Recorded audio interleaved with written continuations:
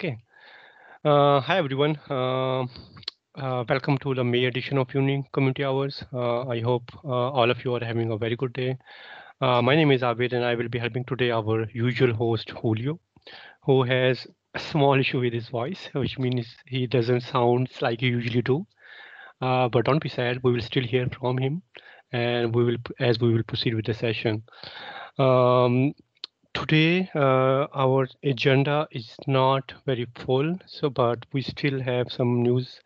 For the very first point, so we released Uni on 10th May, Uni 2022-05, and we will hear from Julio what we had in this session. Then he will briefly explain what we will be going to have in Unit 2206. And then we will be presenting a very cool initiative that we will be working on. We had been working on for the last couple of months, and that will be presented by John. And at the end of that session, there will be, of course, space for questions that you might have. And yeah, that will be it. So this is our agenda. And for the next couple of slides, Julio will take over. Yeah, very briefly, so I don't break my voice even more. We released Unit 2022-05 on, if I recall correctly, May the 10th.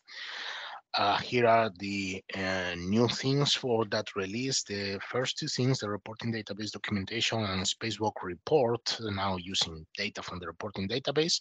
Both things were presented already at the last Uni Community Hours session. So just watch the recording and all the information is there. It was presented by Thomas. Then we added the capability of adding systems with failed actions to the system set manager, meaning that now if we have a list of systems that fail to execute something, you can add them to the system set manager and relaunch the action in one shot for all of them. All the details about how to use it are at the release notes. And then finally, for Unit 2022-05, the JSON over HTTP API was merged as technology preview, and Jan will be presenting it later.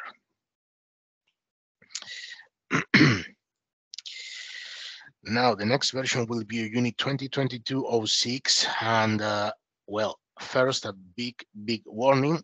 We are going to have a change for the base operating system for both server and proxy, meaning that everyone will be required to run the major upgrade procedure instead of the usual procedure you do with just stopping the services, calling zipper-ref, zipper-up, and starting the services again. The change for the operating system, the base operating system, will be from OpenSUSE lib 15.3 that we are using since the last summer to the next iteration of OpenSUSE lib, which is 15.4. With that will come PostgreSQL 14. If you want to see the list of improvements for PostgreSQL 14, the release notes for this version will be linked at the release notes for Unit 2020-06 itself. In a similar fashion, we are also updating SALT to 3004. And there is a small trick here, because if you remember all the other community hours we have in the past, we told that we introduced the SALT bundle, meaning that the SALT bundle will be version 3004 for absolutely all the clients we support. Even if they are old, such as CentOS 7 and SLE 12, and they don't have Python 3, the bundle will still work there because we include Python and all the dependencies we require inside the bundle. However, for the regular package, if you are still using it, not the bundle, SLE 12 and CentOS 7 will remain using SALT 3000 because Python 3 is required and it's not available there by default. That said, usually you should not need it, and we encourage everyone to migrate to the SALT bundle as soon as possible. Remember that for systems that were onboarded before the bundle was available, the migration is not automated. You just need to use a SALT state to do the upgrade to the bundle. that is already part of the release notes for the time when we introduced it. If I recall correctly, it was 2022-04 when we added the bundle.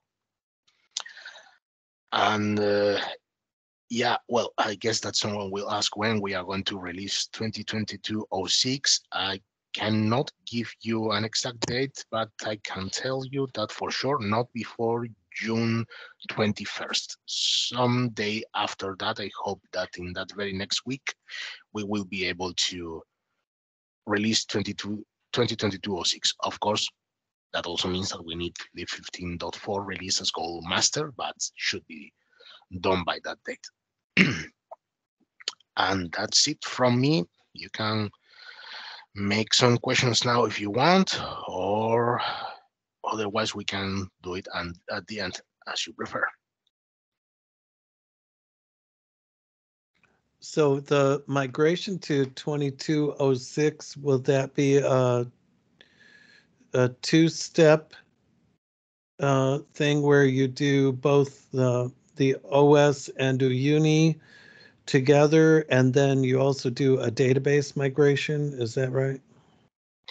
Yes, that's right. It's the same we had the last summer. There will be a script that will help you with this thing, so you don't need to run a lot of steps manually. The script, the server migrator, will replace the repositories that we had for OpenSUSE lib 15.3 with those for 15.4. We'll take care of changing the packages from Uni to lib 15.4 as needed, because now we are taking some more packages from there, and then it will tell you to run the migration of the database that you will need to do, calling the script for the migration database. And then, of course, this will be on the release notes, but remember, this is important, that you should always update the server first, then the proxies.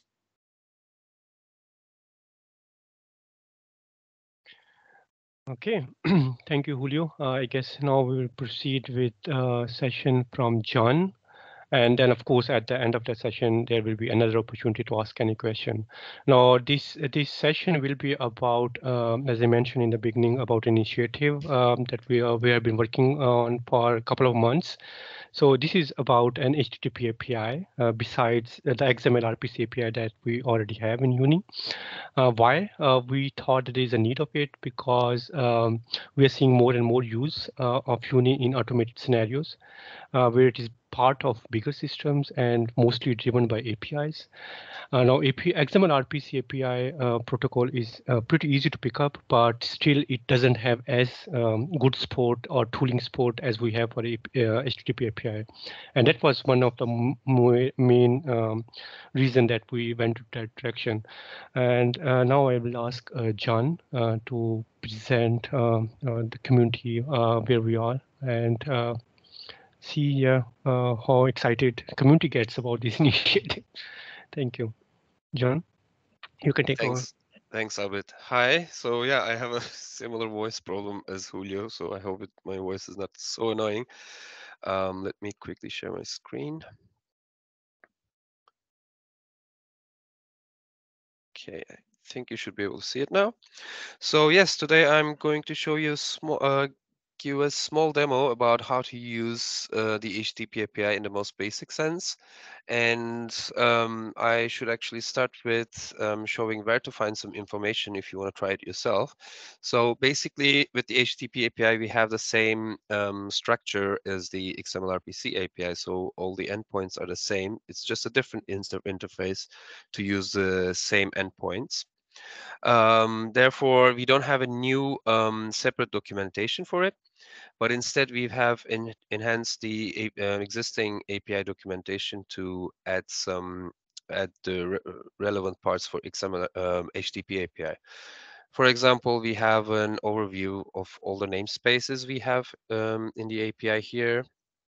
With any of them, there are a couple of things added here in each method's description. So first up, there is this HTTP request type information. So basically, we support two different request verbs, that being get and post. And the basic distinction we designed this with is the read-only methods, such as the methods that look up something or list something that do not do any change to the system, are in general get methods, and all the others that manipulate the system in any way are post methods. And within the documentation with each method, you can get that information, find that information at the top here. And the second thing is, using the HTTP API, you need to specify the parameter names for each parameter you pass. So we made sure that every method has their parameters well defined with their parameter names and types.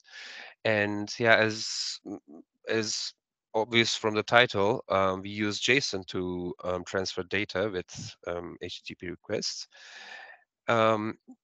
Apart from here, we have also added a couple of sample scripts that use HTTP API in the end of this page, sample scripts page. So these are the most basic examples using curl that shows you how to create a session, do a login, and use different endpoints, some get endpoints and post endpoints. So today, basically, I'm going to show you how to do each of these requests. Started. Yeah, I think the font is big enough. So let's, okay. So my API endpoint will be my own Uyuni 2022.5 instance.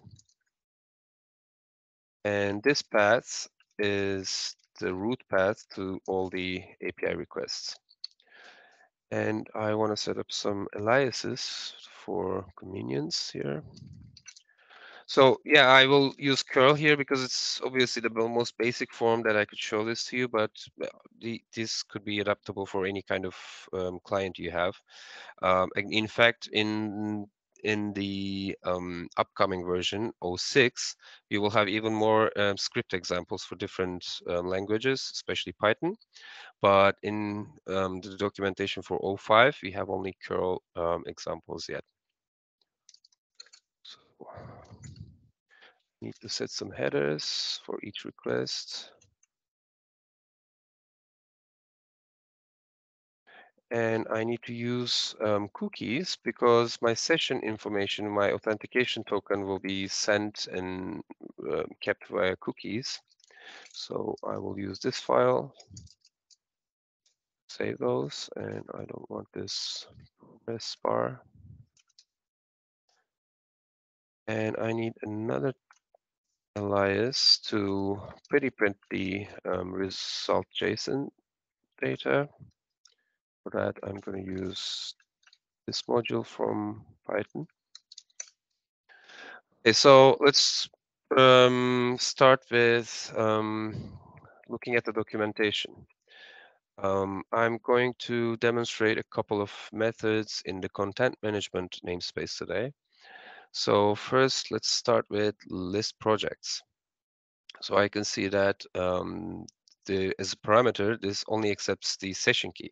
So the session key parameter is common to almost every method in the XML-RPC API, but the session key is native to XML-RPC calls. So when using these methods with HTTP, you could omit this parameter because this will be sent, the session information will be sent via a cookie instead. So that means for HTTP, this method accepts no parameter. And it's obviously a GET request. So let's go ahead and try calling it. Projects. And for this request, I want to see the response headers as well, because, oops, sorry, it's wrong. Okay, so as you can see, we got a 401. That's because we haven't logged in yet. So the first thing we need to do is obviously to log in. So instead of this one, let's do a login request. And login endpoint is a post endpoint. and the data is in JSON form that accepts one login parameter and a password.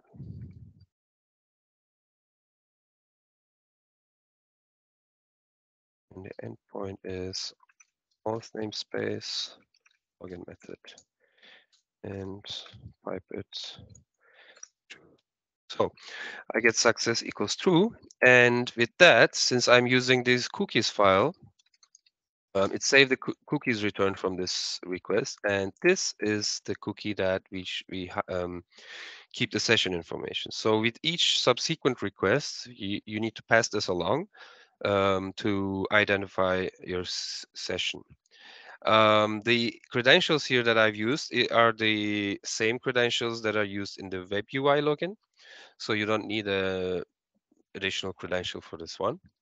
So now that I'm logged in, I can try this again. And I don't need the headers now. See the result. Okay, so I get a success true, and the result is an empty list because I don't have any projects defined yet. So let's go ahead and create a project, and let's check the create project endpoint here. So as we can see, apart from the session key, this expects 3 other parameters, one for project label, name, and description. So this is going to be a post request to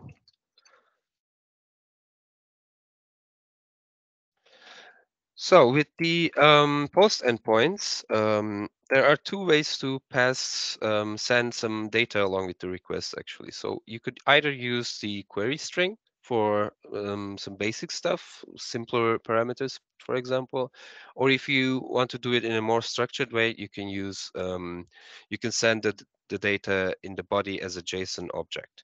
So first, I'm going to show it with the query parameters. So let's do it like this. Project label equals my project. Name equals my space project. Description will be empty. And I'm going to pipe output. So in the result, you can see the newly created project and the details of it.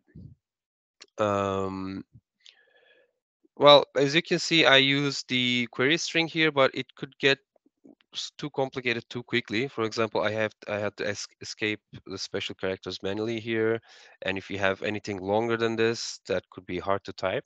So as a second choice, we can do this via the request body. So let me actually delete this project first.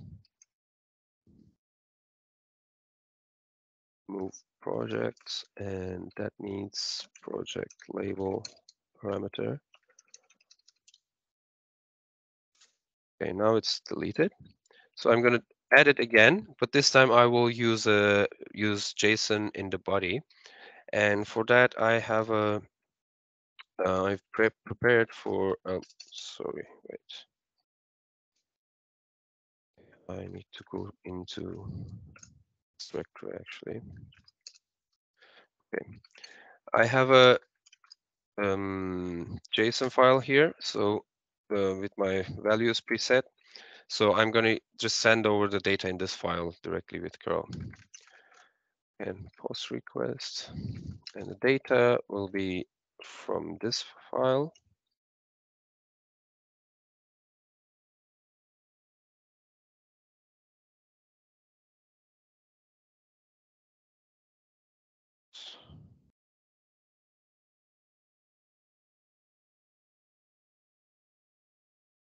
What did I do wrong?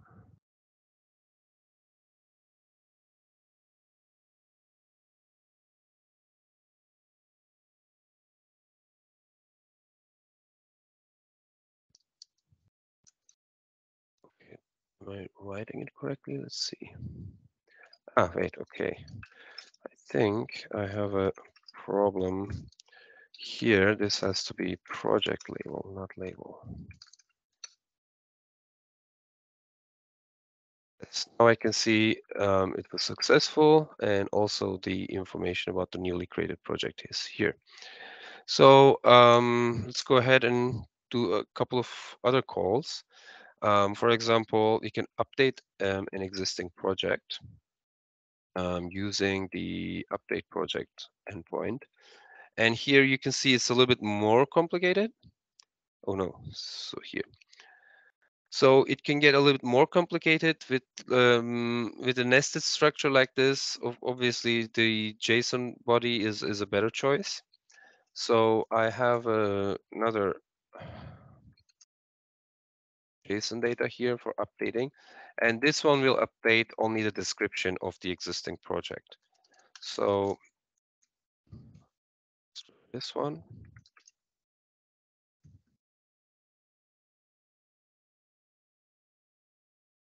Actually, so this JSON data contains only the description, but I need also the project label here. So another way the third way actually is to use both the query string and the JSON data. Actually, that's also possible. So the description is in this JSON file, but I can still send the project label in the query string like this. And yes, as you can see, now the description has been updated with this value. Okay, maybe another example could be an environment. For example, how to attach, create an environment in the project. I think I also have one for this. Okay, so these are the data I need to call this create environment endpoint.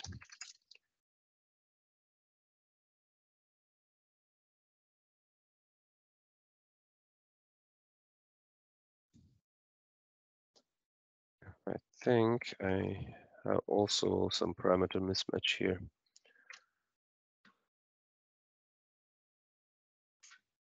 Let's see. Process variable env.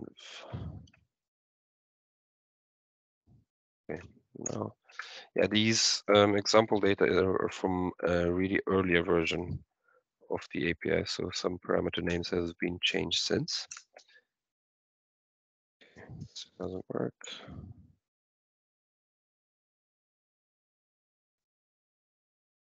Check again.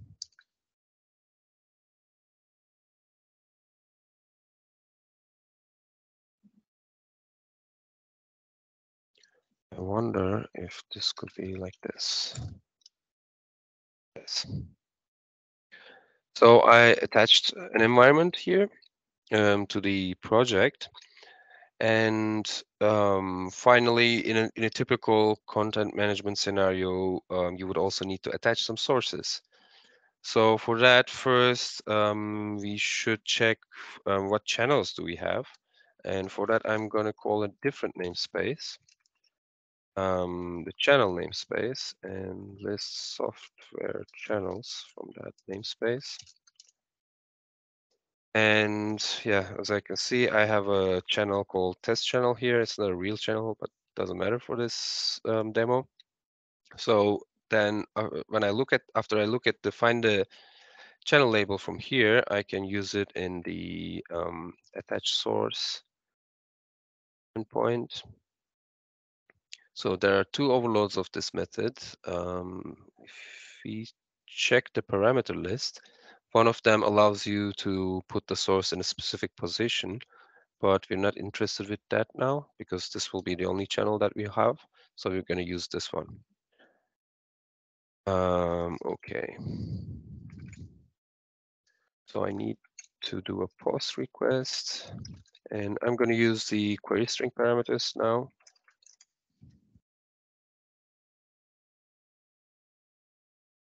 And what I need is project label. And I need source type as software.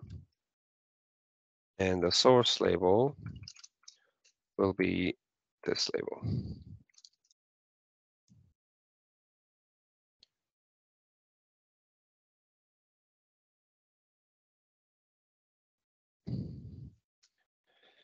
So I can see now is that in the result that the source has been attached.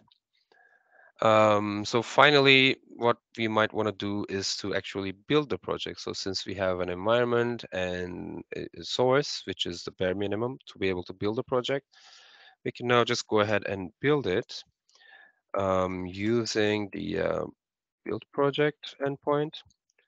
For this also we have two overloads. So one is the optional message here for logging purposes, but I don't think we need it as well. So let's just use this one. That means I just need the project label parameter for this endpoint. So another post request.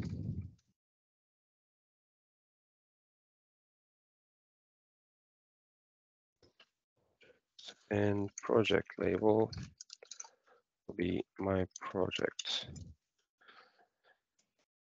So, okay, this means that the build process has started and I can actually check the actual status by pulling the list project environments with the project label. And in the status, I can see that it's in the generating repo data stage. And actually, I can also call lookup project and with the label.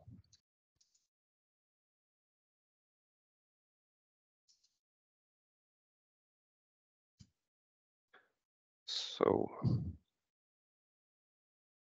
yeah, this has all the information about all the basic information about the project. And now I can see here the last build date is just now.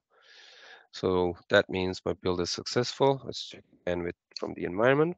Yeah, now when I check the environment again, it says it's built. So it's ready to be consumed.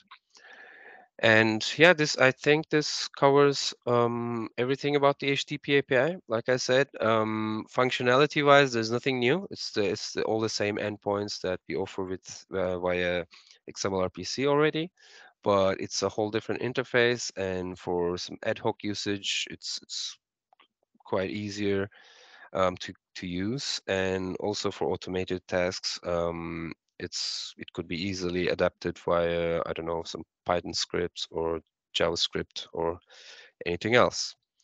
So I guess that was it I wanted to show you. Now I guess we can take some questions.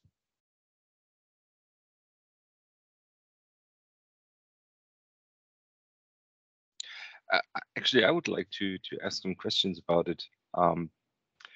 First, it's a great feature. Yeah, so I really like that.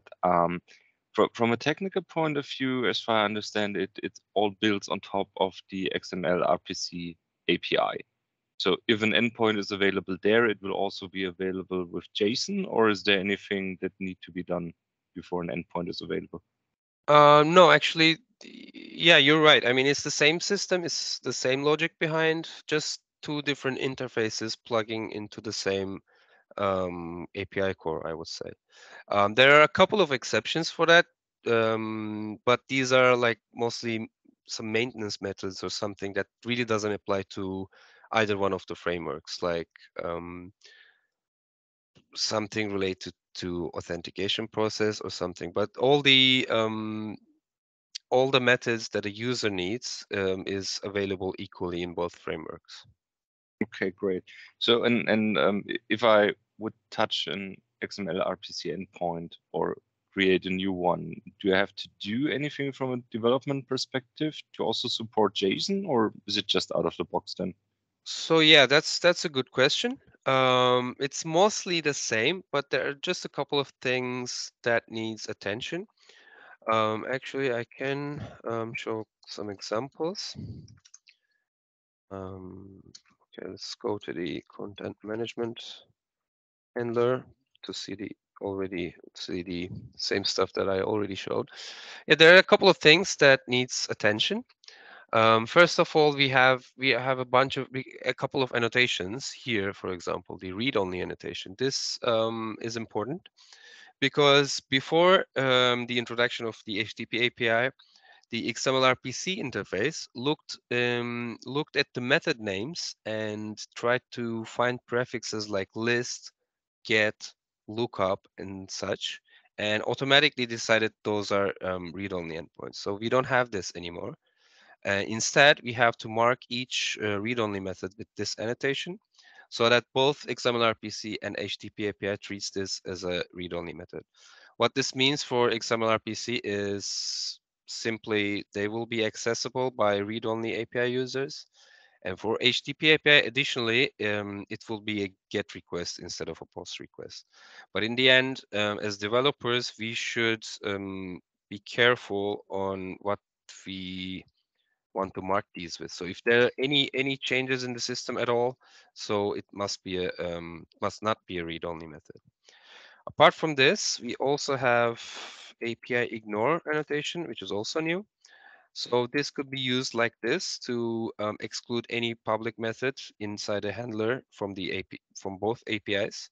This could be kind of some maintenance methods or some helper methods that you don't want to include in the API catalog, then you would use this annotation. And also, if you want to selectively ignore some of the endpoints, for example, let's say this lookup project doesn't make sense for XML RPC API, then you can add a parameter here, API type.xml RPC.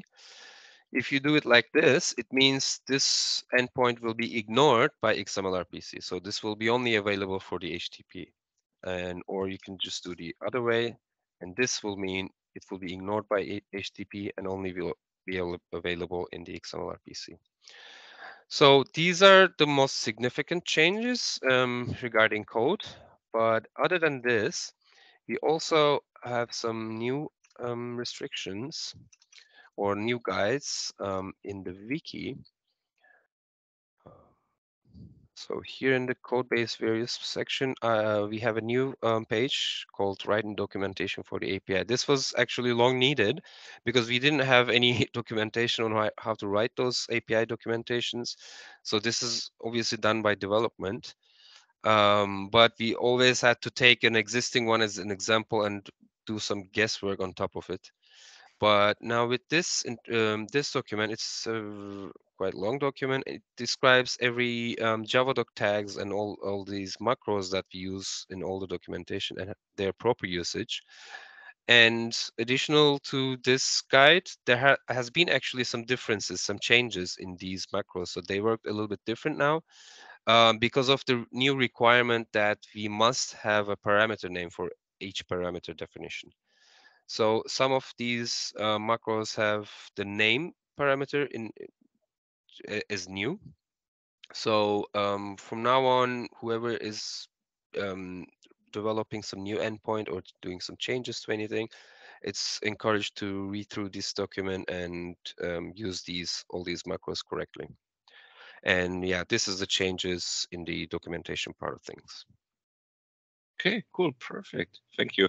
Yeah, and also the documentation is very helpful because yeah, I already struggled about that to finding the right way to document a new endpoint. Yeah. Thank you. Thanks for the question, Dominic.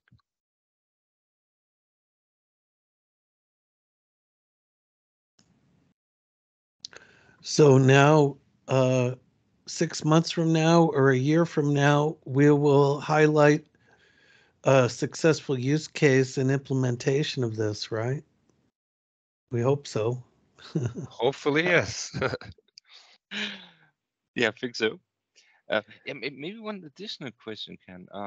So for space command, we still stick to consuming the XML RPC as we do all the time, or Yes, that's should we correct. then start using JSON? Okay. I mean, I don't know. We haven't thought about implementing the HTTP there, but I'm not sure. I mean, how better would it be? Okay, so the data type would be JSON, which is a good thing, but I haven't heard about any requests on that yet. I think it's fine to stick to the XML RPC. To be honest, was just curious if there's anything I have to take care about it. But yeah, okay. Okay, any other questions? Then I guess I will hand back over to Abid now. So thanks for your time. Thank you, John. Thank you for a very good session. So yeah, time for a general question about Uni, if you have any, about plans or any question about an existing feature or anything.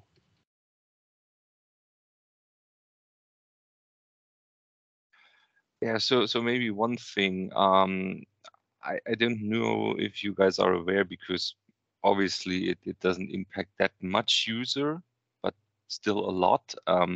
It looks like that there are some issues with the usage of HTTP proxy since quite a while when you sync repository data. There were a lot of GitHub issues. I also provided some help and workarounds here. And the pull request, okay, to be honest, it's a little hacky. I have to admit that, yeah, but it would actually work.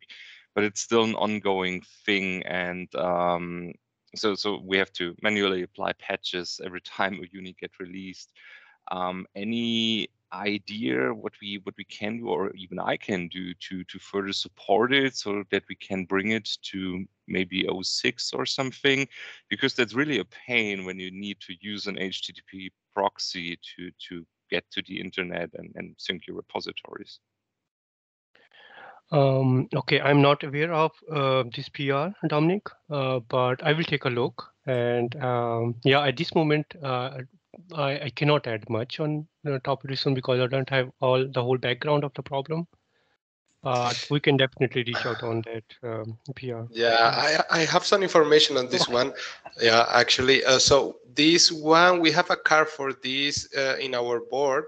Alex was already having some reviews on that pull request, and I think, yeah, we will try to now that you are also mentioning this thing here, Dominic, we will try to bring some more attention to that to finally, yeah, see if we get this patch in at least temporarily until we get a better solution, or how we are proceeding to not get this pull request pending, yeah, for so long.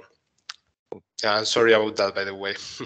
No problem. I was just curious, because no, when you have to do it all the time, and it's also, you see that with each update, other user create GitHub issues. Then, so yeah, that's really appreciated if we maybe can do some workaround for now and work on a proper solution in future. I think it was mentioned that the idea is to get rid of URL grabber in total and replace it with something else. Yeah, exactly. Yeah, but yeah, that would come probably later, and we will need to, as you mentioned, solve the situation in a way to prevent to avoid the people to have this annoying problem one and the next time on every update. Yeah. Exactly. Okay. Thank you. Thank you. Thank you, Pablo. Thank you, Dominic. Any other question?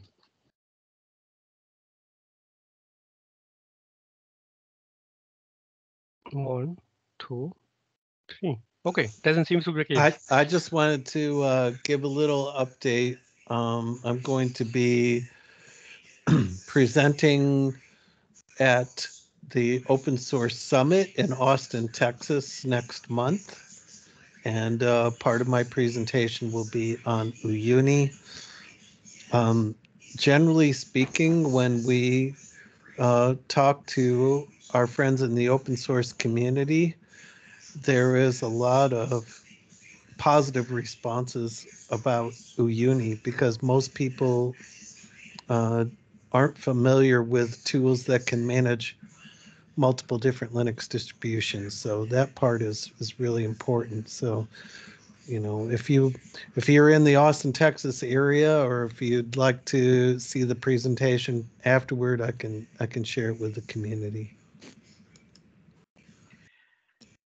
Yeah, and speaking about new distributions, or in this case, new versions of some distributions, I know that the community wants to know when we are going to add the Ubuntu 2204.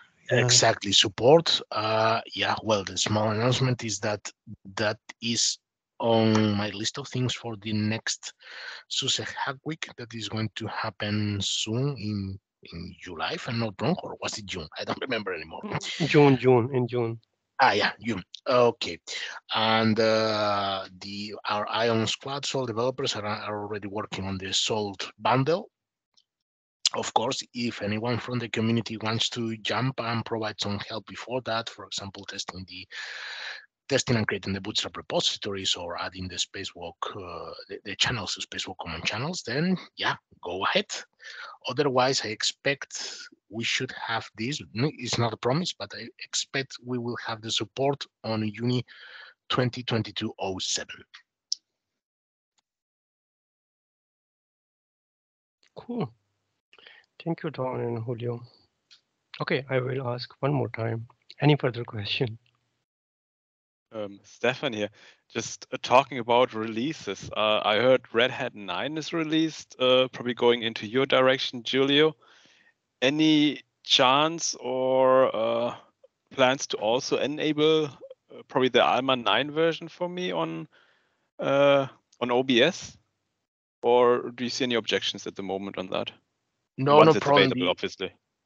No problem about that. Just remember that requesting new operating systems to OBS, that is a request for the Open Build Service administrators, but I guess you also want to know if there is a problem. Well, we will need, of course, to enable the client tools as well, but for the server and the proxy, as soon as they add the Alma Linux 9 to OBS, you can just send me a message on Gitter or an email to the list, and I can adjust the meta configuration for you for systems management, Unimaster, and other L, etc., etc. Oh, cool. Thanks. Do you have any thought on that one, whether then to keep the Alma Linux 8 version on that one, or like run 8 and 9 or so? Or doesn't it matter?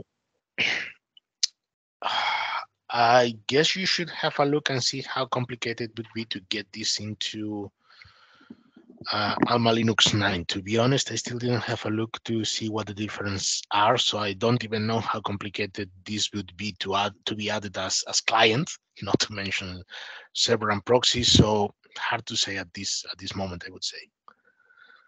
Okay. But at the moment, you don't see an issue with running, let's say, 2 distributions there in OBS? I'm not going to try to nail you down on that.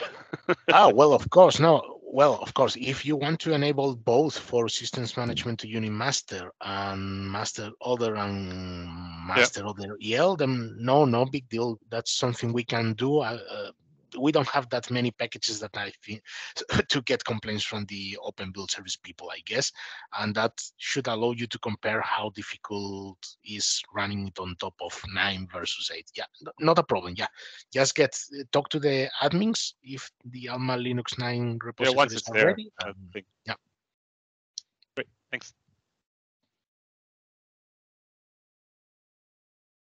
Thank you.